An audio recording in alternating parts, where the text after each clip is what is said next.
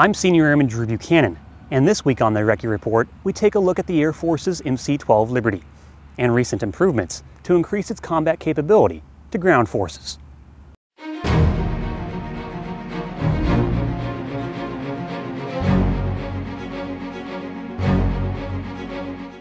Being a wingman in today's fight is more than watching your buddy six.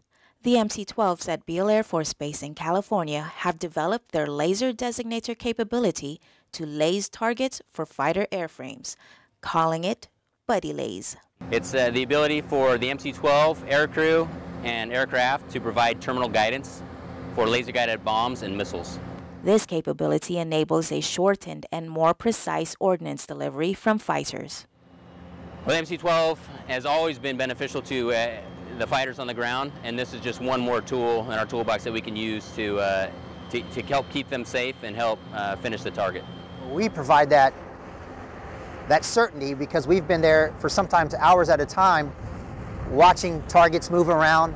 Air crews around the globe are training to employ the Buddy Lase laser targeting system aboard the MC-12W Liberty airframe. Tech Sergeant Catherine Carbolito, Beale Air Force Base, California. That does it for this edition of the Recce Report. For all of us here at Beale Air Force Base, thanks for watching.